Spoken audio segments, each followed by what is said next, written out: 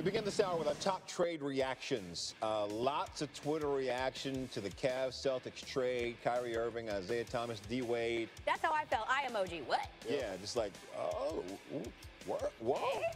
And after that one, he tweeted, the NBA is fantastic. Yep. And it is. Other players expressing their surprise and shock.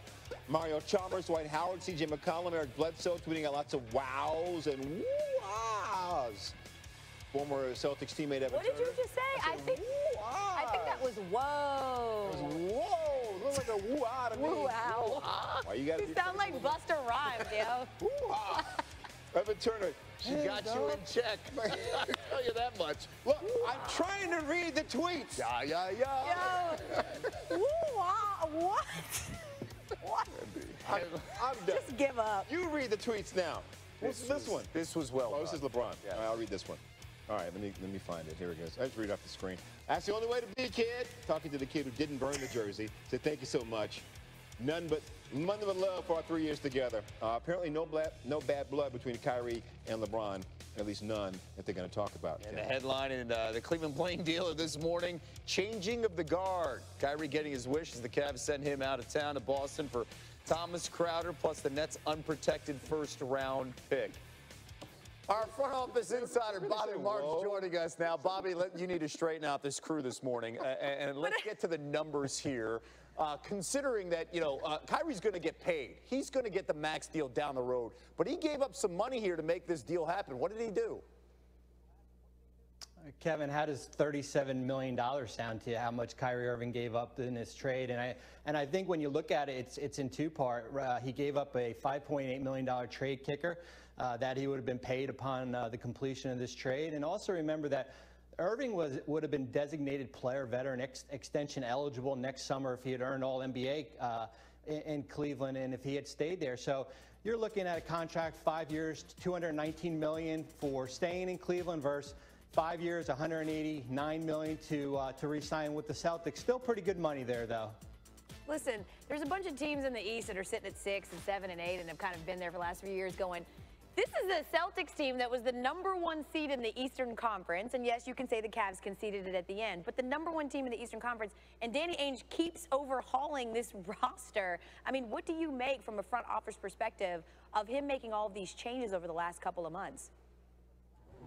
Well, and it's only going to get better here. Remember, they still have that Laker pick.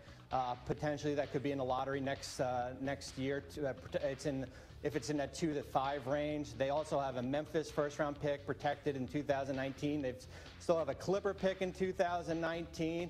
Although cap space is now dried up, you've got 3 players in Kyrie Irving, Al Horford, Gordon Hayward, Jason Tatum, Jaylen Brown, all players that are in the prime of their career.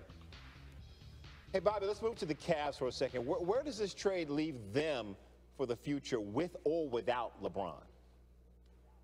Well, Jay, I think what it does is that it buys them insurance in case LeBron James leaves next summer. And with this Brooklyn pick, potentially could be a top 3, top 4 pick.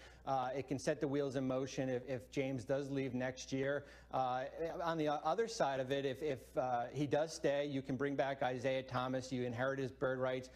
You can, you get your point guard of the future, a little bit of an older point guard, about 4 years older, where Irving is. So I think you have different options here. I don't know if you can say the Nets pick is insurance for LeBron James leaving. I don't think that's the scenario Cleveland hopes. But, hey, this Cleveland team is in a better position long-term than they were a day ago.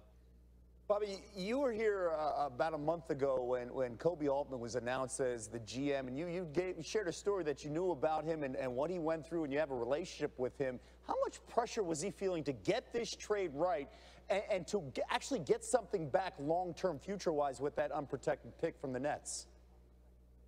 Well, I know Kobe is well relieved right now, and I texted back and forth last night, and his 2 lines that he said was that his brain was fried from this trade, and I think it's a big relief. I think it's a relief just going into training camp that you've got some closure here. We're about a month away from things we're about to start, and it protects them both from hey, they still have the best team in the East with LeBron James, with Isaiah Thomas if he's healthy, with Crowder now, and you bring back this group, and I think it certainly protects Kobe next year if James does leave, because 2019, 2 years from now, they could have $45, $70 million in cap space to have a complete overhaul.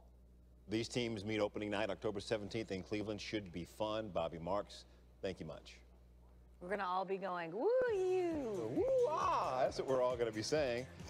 Y'all got jokes. Kyrie Irving and Isaiah Thomas have come full circle. Kill their mics, please. Back in 2011, they bookended the NBA draft. Irving was the first pick. Thomas was the last.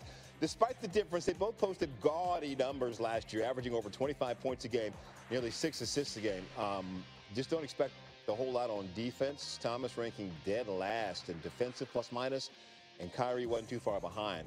It adds up to a very unique trade. The first in NBA history featuring a swap of players coming off seasons where they averaged 25 points per game.